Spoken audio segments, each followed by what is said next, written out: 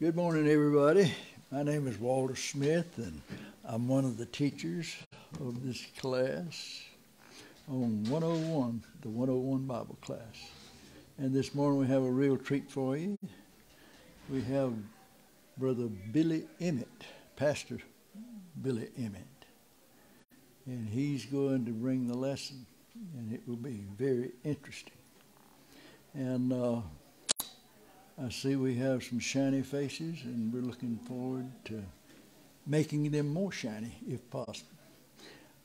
My name is Walter Smith, as I indicated, and at this time I'm going to sing a song. And I think most people are familiar with it. It's called In the Garden.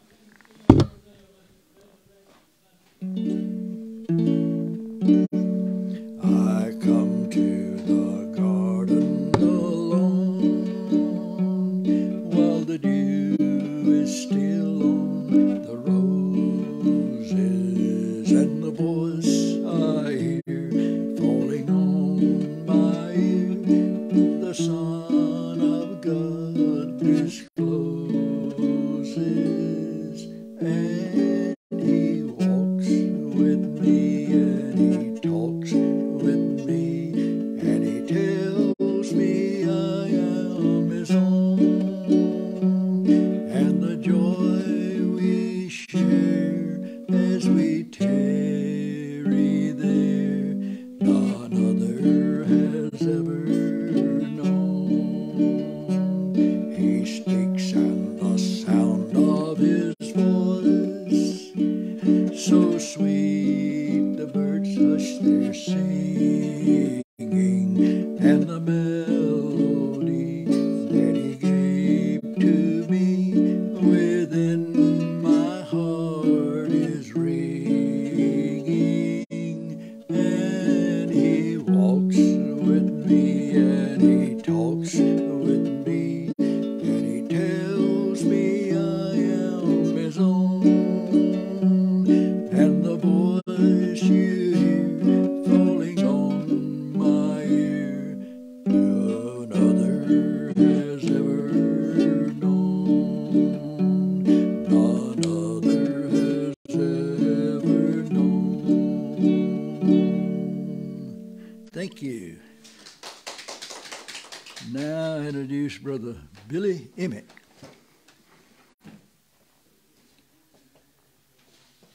Thank you, Brother Walter.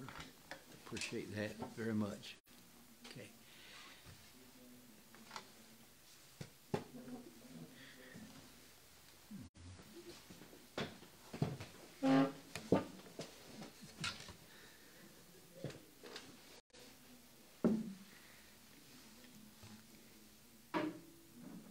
It's good to be with you this morning. I appreciate so much Walter's invitation for me to come and bring the Sunday school lesson this morning. And this lesson is a very, very beautiful lesson. And what Brother Walter is saying is just exactly what the lesson is about. And the lesson maybe's got a little bit more than that in it too. But I want to start out, it's the 20th chapter of the Gospel of John. The writer of our series of lessons has done this of John in terms of people who encountered Jesus, and this is about one of those.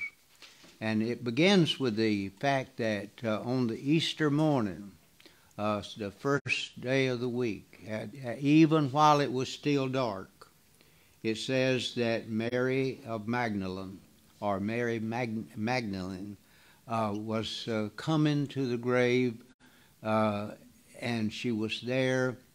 And when she came there with spices and to anoint the body of Jesus, the Jesus had previously been laid in the tomb, a borrowed tomb of Joseph of Arimathea, and he and Nicodemus had laid the body of Jesus in the tomb, and they had wrapped him in grave clothes and lay him on a ledge that had been carved out of the stone cave that was there that made up the tombs.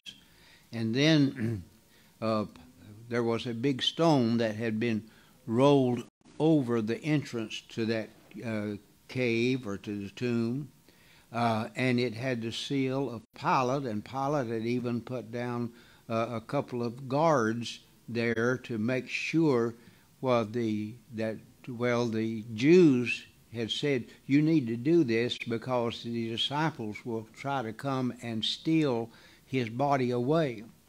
And so what happened was we do not have a historical record of the actual resurrection of Jesus. Now that may sound strange, but there was nobody that saw the resurrection. Nobody saw him being actually raised from the dead. But Mary Magdalene came, and she was so distressed when she came in and she saw that the tomb had been disturbed, that the stone had been rolled away, and that broke her heart. And just a little glance in, and she realized that Jesus' body was not in the tomb. And so she made an immediate run up to the house of Mary, the mother of Jesus, actually John's, the disciples' house, and the mother of Jesus was there, because you'll remember that in the on the cross, Jesus had called John. John was at the foot of the cross along with Mary, his mother. And Jesus said from the cross, John, this is your mother. That you, in other words, you treat her like your mother. And then he said to his mother, this is your son. In other words, he made that connection. And from then on, for the rest of each one of their lives, John took care of Mary, the mother of Jesus. And so we find that Mary Magdalene ran up to wherever John's house was, there in the Jerusalem area. And so when she gets there, she finds that Peter is there. And she says to them, somebody has taken my Lord's body and I don't know where it is. They moved it, and I don't know where it is. You see, Mary Magdalene did not carry the message of his resurrection. She carried only the distressful news that she could not find the body of Jesus. It was not there. And that was very disturbing to her. And so one thing that I was kind of impressed with was that when she got to John's house, Peter was there. Now, that says something about all of us, because oftentimes whenever we as Christians encounter other Christians who have had a failing in their Christian life, we can be so critical of them and ready to cut off fellowship with them and to not have anything to do with them because of their failing in the faith. And so what had happened was that Peter had denied, before Jesus was crucified, there in the Pilate's courtyard, whenever they were in the and then later in the house of the high priest, when Jesus was being mistreated and lies were being told about him, Peter and John was in there, and John went on in, and Peter was out by the fire with the rest of them that was just staying around the crowd there. And some came and said to him, you're one of the disciples. And so he denied that he was. He denied that he even knew the Lord. And the Bible says he even cursed and said that he did not know him. Now here is the strong Peter that says, I will never leave you. I will never forsake you. That to Jesus. And Jesus said, before the cock crows, you will deny me 3 times. And so Peter denied the Lord. And he says there that as the cock crowed, that Peter looked at Jesus, and Jesus looked at him. And you can just imagine the look on Jesus' face as he looked at his disciple who had failed him and who had denied him and who had just said he did not know him. And of course, this was not any news to Jesus. He knew it was going to happen. He'd already predicted that it would happen. But nevertheless, it was still a very disappointing look that he could have. It melted the heart of Peter, because it says that he went out from there and he wept bitterly.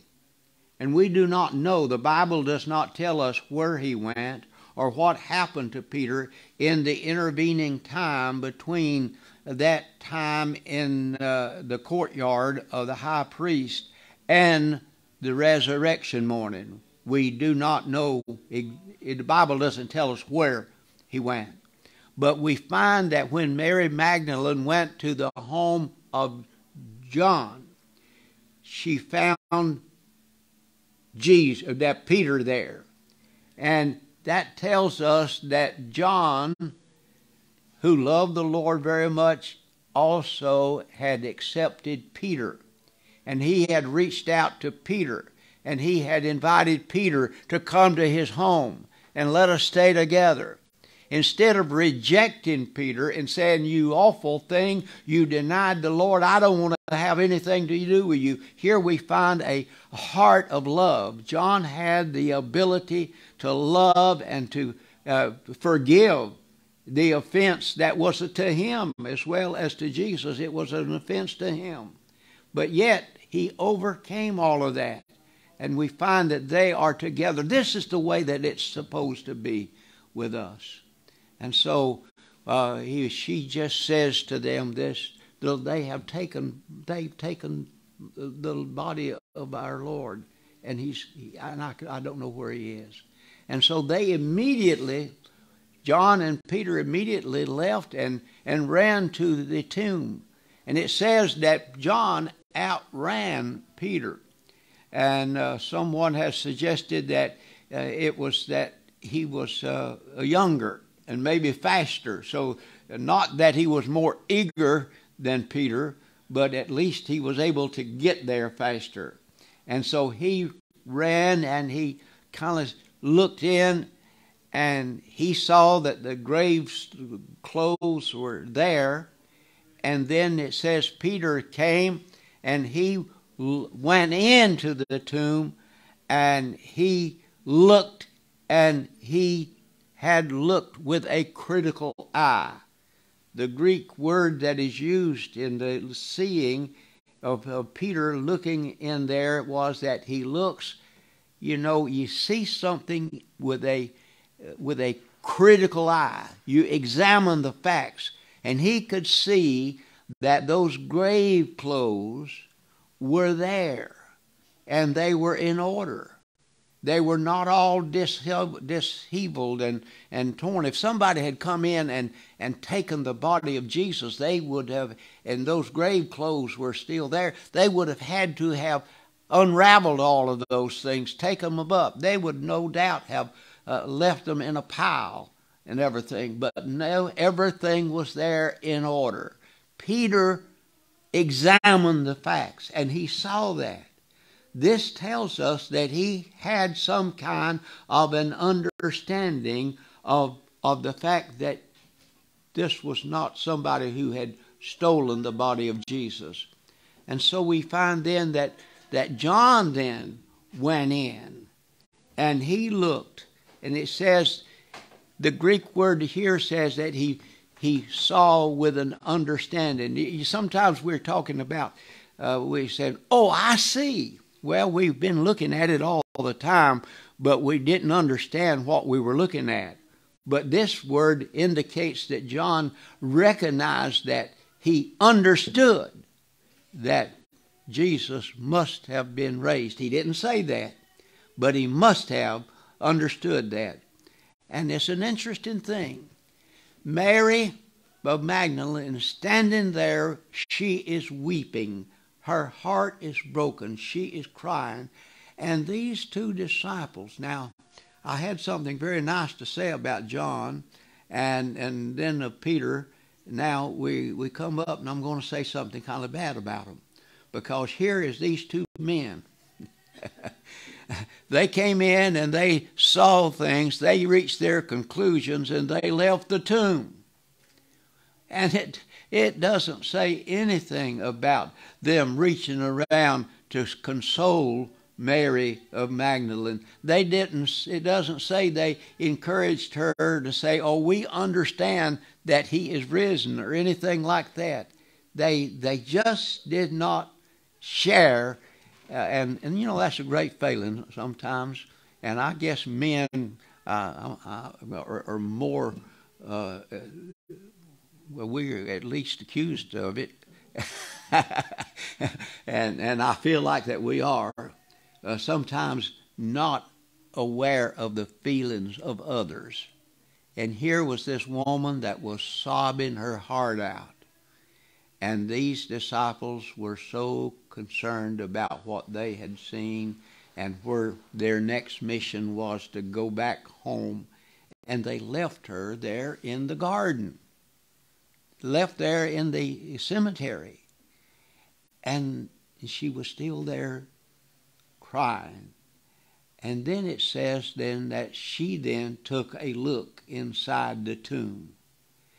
And she saw there that there was laying on that ledge that they would have put the body, where those grave clothes were, she saw two angels. One sitting at the head of where Jesus' head would have been, and the other angel was sitting where the feet of Jesus would have been. Now, in all of these years of my ministry and studying the scriptures and so on, I never realized what I'm going to share with you now, because it was written in your book, the Sunday school lesson. This writer reveals something about that very fact that these angels were one on one end of the body of Jesus and one on the other. You go back to the book of Exodus, when the Lord is giving the instructions to Moses, how he wants the tabernacle that they were going to worship in the temple, in the wilderness to be in. And inside that was going to be the Ark of the Covenant. And in there was going to be, on that ark, on the top of it, there was a area, and they called it the mercy seat, because once a year the high priest would go in and he would sprinkle the blood of a slain lamb, a sacrificial lamb that was slain to make atonement for the people's sins at that time, and they would sprinkle it on that mercy seat. But there was two cherubims, which are angels, that had been carved out of pure gold, and one of them was looking at the mercy seat, and the other one was looking at the mercy seat on each end of it. And so here was a New Testament fulfillment of what had been described in the Old Testament, of that Jesus shed his blood, and he made atonement at 1 minute. If you think about that, he for the sacrificial death of Jesus. Now, that's quite an impression that is looked upon there to see. what is going on. And so then it's interesting that this narrative does not say anything about Mary being amazed about the angels. There is no comment that she has. She really says, they say to her, why are you weeping? And she says, somebody has taken my Lord's body, and I don't know where it is. Now, I want us to see something about this. You see here, first of all, she is not impressed with the angels. Now, I hear so many people talk about us whenever we're getting to heaven, and we're going to, I hear it all the time. Whenever somebody of notoriety, maybe an athlete or somebody dies and so on, and they're saying, oh, well, they're looking down from heaven on, the ball game that's going on and seeing that person going to be very proud of their son down there playing a good ball game or a golf game. I guess we ought to mention golf for this weekend with the Masters going on in Augusta and so on. But yeah, you're looking down. And I just don't believe that's going to be happening. That we are so going to be so attracted to Jesus and the throne of God and being in the glory of God the Father there in heaven, that I just don't think our eyes are going to be looking back towards heaven, towards earth, and seeing what's going on down here. I just don't think we're going to be that concerned. Mary did not come around and say, oh, y'all, I want to tell you about these two angels that I saw. I saw two angels, and it was so exciting. No, she was not excited about that at all. She continued to weep. They did not have an answer. They did not have an answer for her dilemma and her question. And so what she did, she turned and she saw, the Bible says she saw Jesus, but she didn't know that he was Jesus. And she thought he was the gardener. The Bible says she supposed that it must have been the gardener that took care of the cemetery there. And Jesus says to her, a woman, why are you weeping? And she says, they have taken my Lord's body. They have taken my Lord, and I do not know where they have laid him. I do not know where he is. Now, listen. You talk about loyalty. Mary Magdalene had a unique relationship with Jesus. Here is a woman, the Bible tells us, Luke and Mark tells us in their Gospels, both of them, that Mary of Magdalene, when she first encountered Jesus, was possessed by 7 demons. You're talking about the devil having a hold of a person. The devil had a hold of Mary of Magdalene. We don't know what she had done. Whenever the devil gets a hold of a person and the demons, you say, you don't really believe in demons, do you? We're in a sophisticated age that all of this stuff is just poppycock. It's just not so. It's just not there.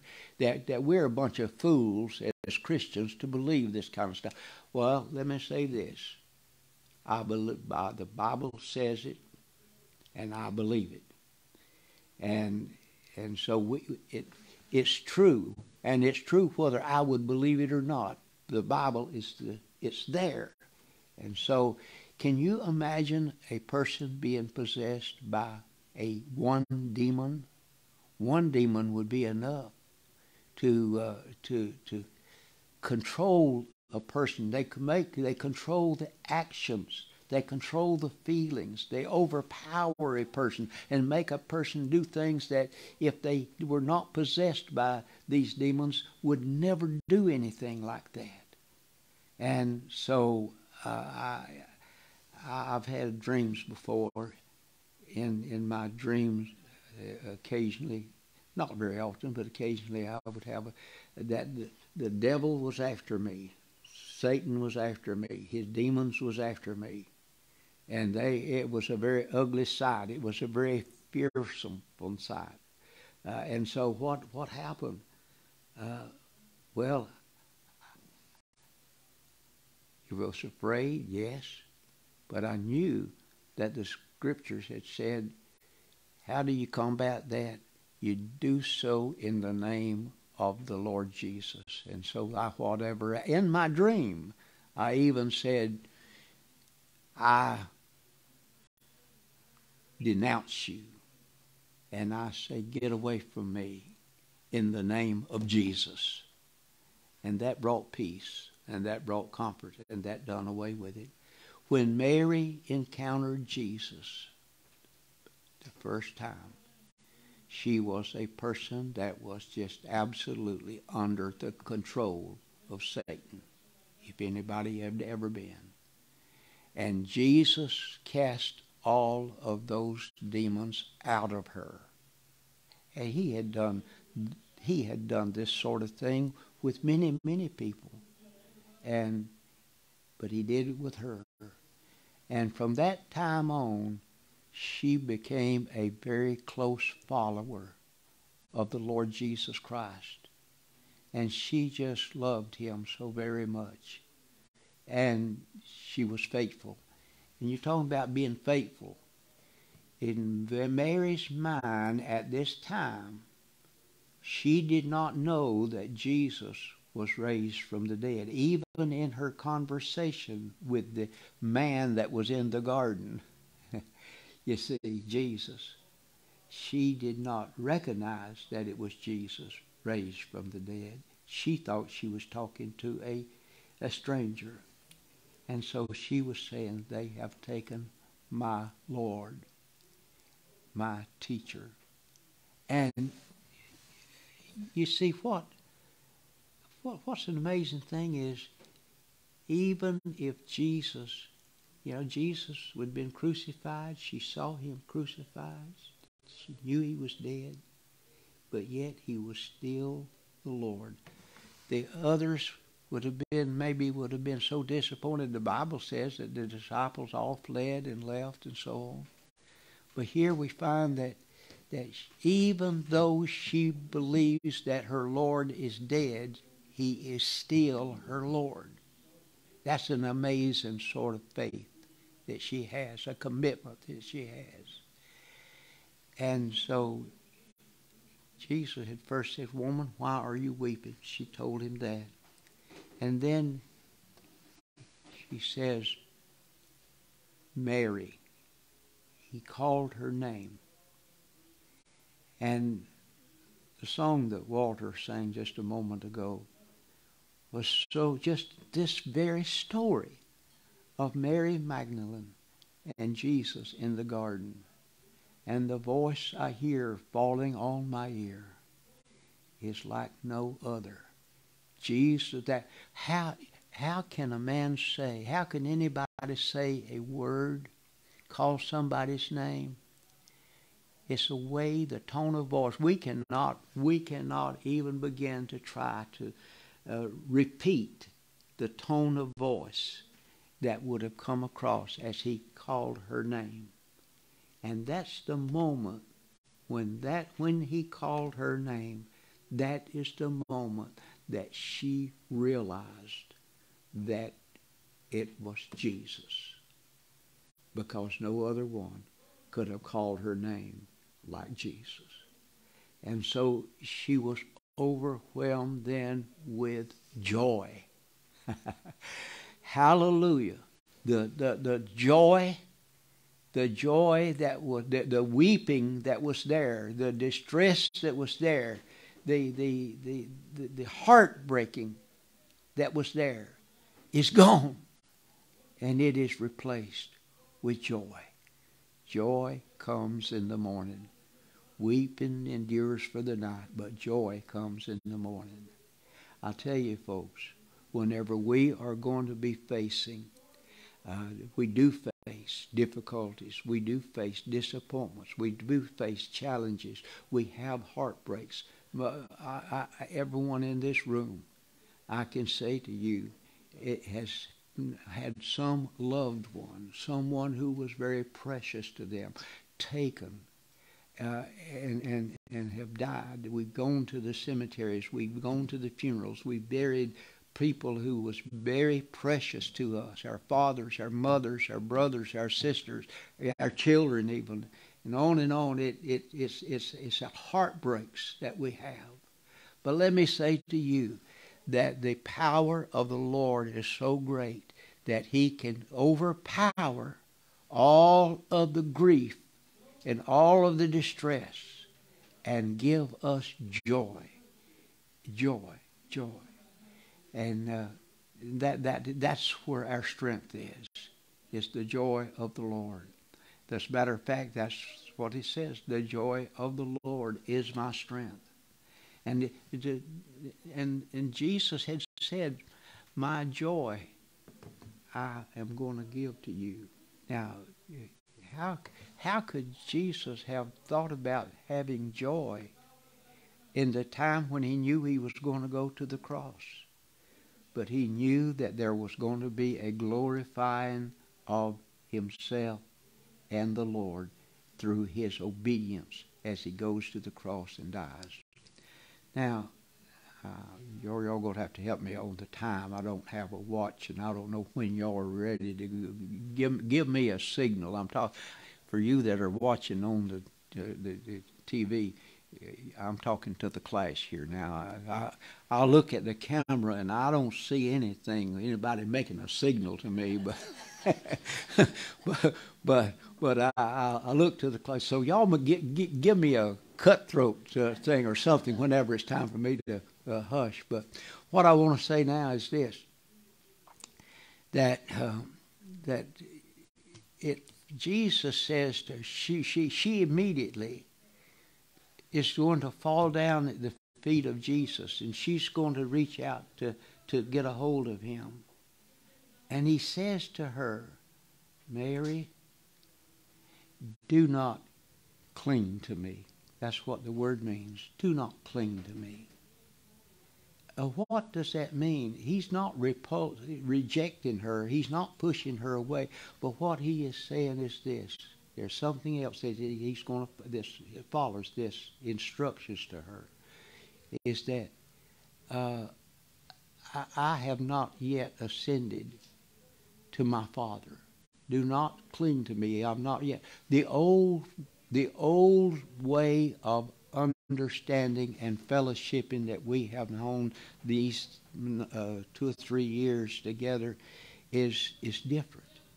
There is going to be a new relationship. Now, we find out whenever we look into the book of Acts and the day of Pentecost and the coming of the Holy Spirit and all of that sort of thing, is that we have a different relationship. I have never seen the Lord Jesus. I have never seen him. Have you ever seen him? No, we've never seen him, but we believe, do we not? We believe that he is there. Well, why? The Holy Spirit of God is the Spirit of Jesus. And Jesus goes to the Father, and he gets the Holy Spirit, and he brings him back. And that's the way that the disciples find their experience with the Holy Spirit there in the book of Acts, is that everything is different. We have a different relationship with the Lord Jesus Christ than we could ever have in walking with him down here on earth. And that's what he said to her. But he says this, Mary, I've got an instruction for you. You go tell, don't cling to me, you go tell my disciples and Peter.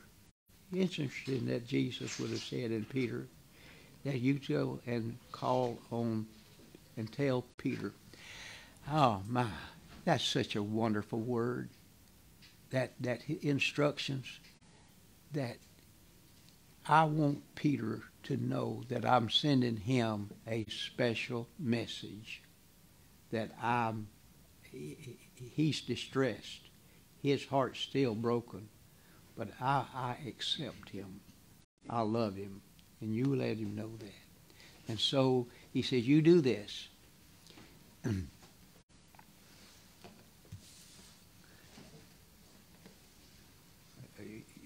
Brother Walter, I appreciate you handing me this, but I'm as blind as I can be. I can't read this. I don't know what it says.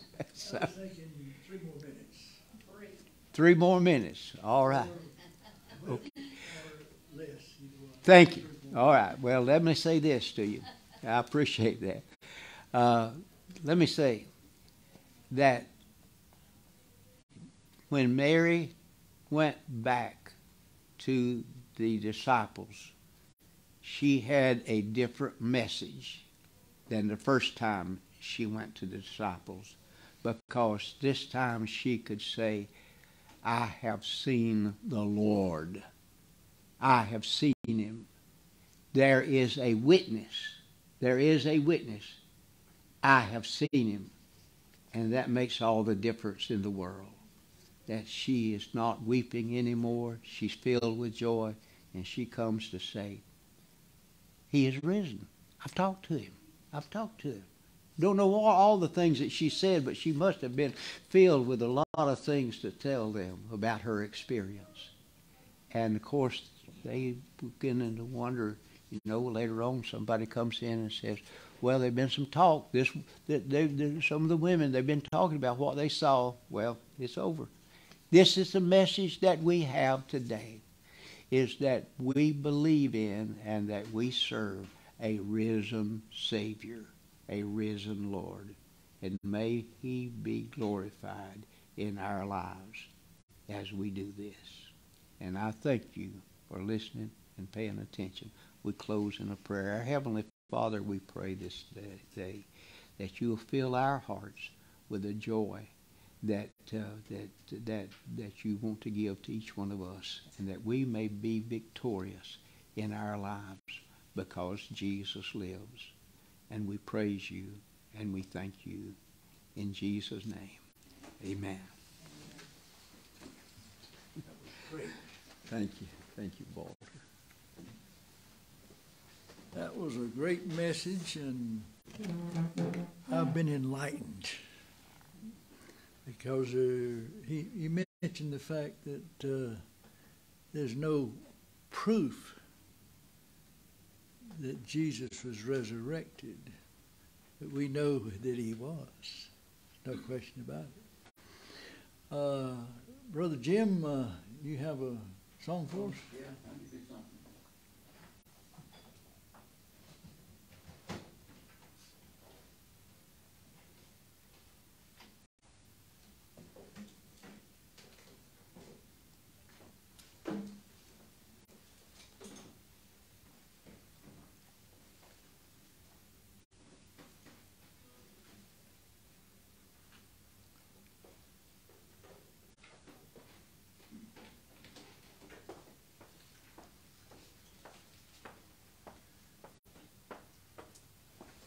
Brother Jim DeLay has music for you. Thank you, Walter. Thank you, Billy. That was a very inspiring message, especially for today. I'd like for you to use your imagination and go somewhere with me this morning. If I could take a trip through time to any place I'd want to be, if I could just turn back the years, there's one place I'd like to see. It's a hill they call Mount Calvary, just outside old Jerusalem. That is where they crucified the only man who never sinned. I'd like to stand beside my Lord as he was led to Pilate's hall. I'd want to follow in his steps through whatever might befall. They asked, are you the Son of God? I'd want to shout, oh yes he is. if they only would believe there never was a man like this. I'd see the crown of thorns he wore and maybe wipe the blood away. I'd walk the streets and through the gate as the soldiers lead the way. At the cross I'd fall down on my knees and I would hear my Savior say, oh God, my work on earth is done. I'm coming home to you today. I'd walk inside the empty tomb. I'd see the stone the angels moved. I'd share the joy that Mary knew with disciples that he loved. Yes, he rose and came out of the grave, and now with God he reigns on high, just waiting for that final day when glory fills the eastern sky. Now I can't travel in the past, I have to stay here in today, but I can tell about his love and help others find the way. Oh, my friend, just listen to his voice. He speaks to us from up above. No beginning and no end to his eternal gift of love. No beginning and no end to his eternal gift of love.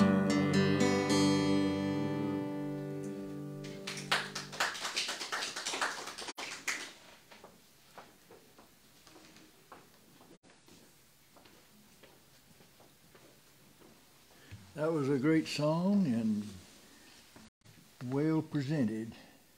A great message, well presented. And we look forward to seeing you next week at the same time, 10 o'clock, Sunday morning. Thank you.